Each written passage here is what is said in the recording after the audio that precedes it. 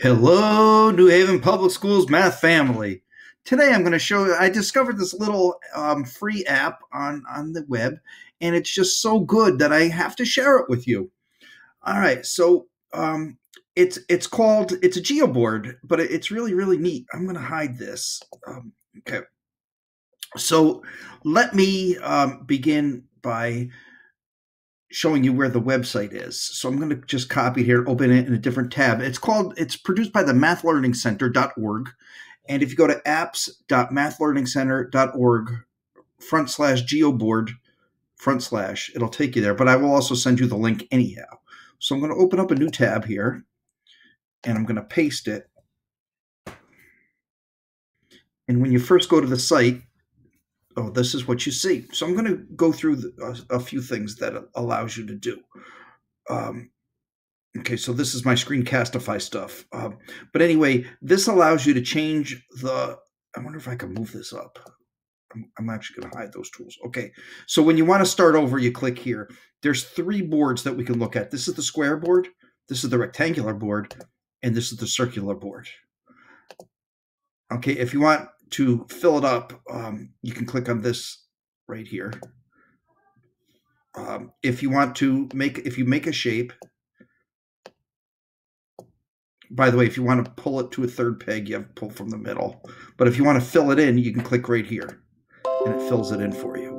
Okay, I've been having problems with pop-ups. There's a calculator, and there's a pen, a drawing tool, and you can delete items. Okay, so I'm going to go over here and click Start Over. And I'm also going to go to the square board. Now, suppose we want to make a quadrilateral that is not a rectangle, but has 2 pairs of parallel sides. Let's try to make that. So we could pull any color we want. And then we could pull down here. Actually, we'll make that a little shorter. We said we don't want it to be a parallelogram. I'm sorry, we don't want it to be a rectangle. Okay, now, one way to know if the opposite sides are parallel is if opposite angles are congruent. So in my Chrome, I posted this handy dandy little protractor up here that I'm going to click on, and I'll move it out here so you can see it first. Okay, you put the center of the protractor at the vertex of an angle. I'll go down here. And then we have these measuring things that you can put on the other, on the angles. Okay, when you do that, it tells you the measure. This says 45.5 degrees.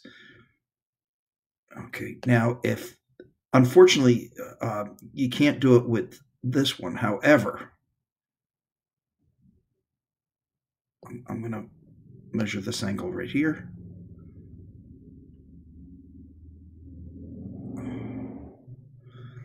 This angle is 135.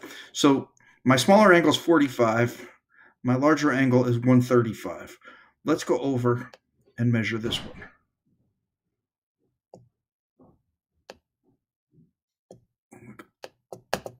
Okay. Ruh-roh, it's not letting me. Here, let me close that out and start it up again when all else fails. Okay.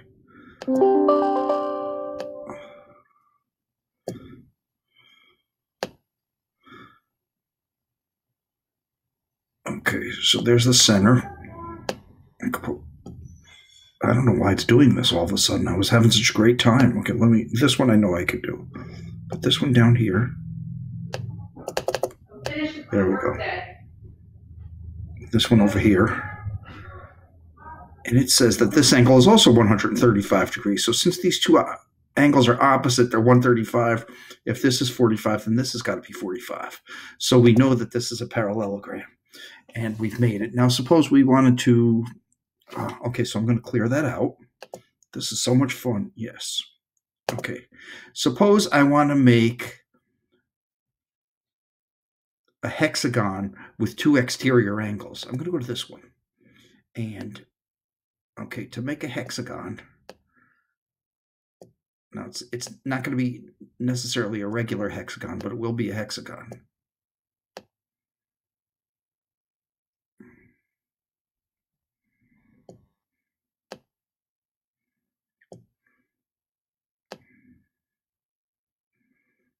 Hey, not bad. Okay, now I'm going to make two exterior angles. So let's take this one here. And I can continue this. And there's one exterior angle. And I could go up here.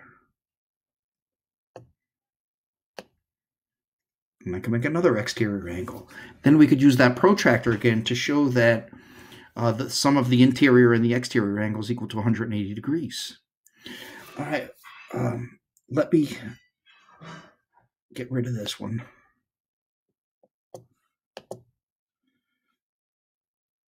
Let's see. My undo is, oh no, and I'll get rid of this one. Here's, okay. Now here I am with the hexagon. Suppose I want to figure out what the sum of the interior angles are of this hexagon. I can go make diagonals from one vertex. And here's a diagonal. And here's a diagonal. And here's a diagonal. So we see that we have created 4 triangles. 1, 2, 3, 4. Now we know that the sum of the interior angles of a triangle is 180 degrees. And all the angles of of all 4 triangles consume the 6 angles of the hexagon. So if we add up this 180 plus this 180 plus this 180 plus this 180, we will get the sum of the interior angles of this hexagon. So it's 180 times 4. So we can go 180 times 4 equals. And then if we can move that over here and click done. Oh.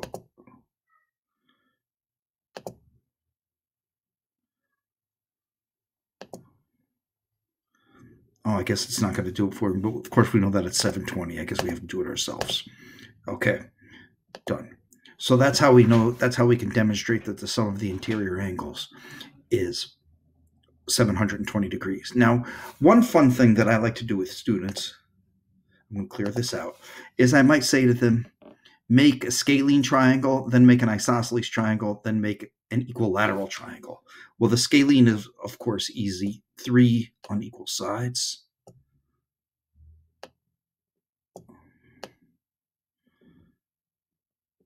Okay, so that's obviously a scalene. The isosceles is easy also.